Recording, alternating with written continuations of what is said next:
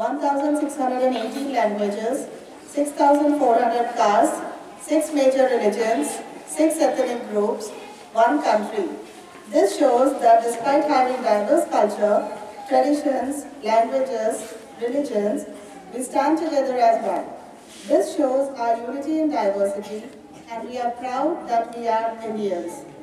A very fine and pleasant morning to our respected Principal Reverend Sister Sumalata, Vice Principal Reverend Sister Mamata, all the teachers and my dear students. Today, we are gathered over here to celebrate our 69th Republic Day. I wish you all a very happy Republic Day.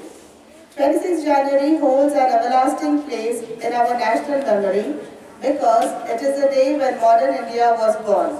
Under Mahatma Gandhi's moral and political leadership, the National Congress passed the Purna Swaraj resolution demanding complete independence from British rule in December 1929.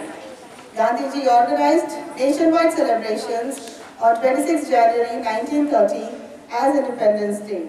From then on, the nation took a pledge on this day every year to carry on the freedom struggle till we attained it.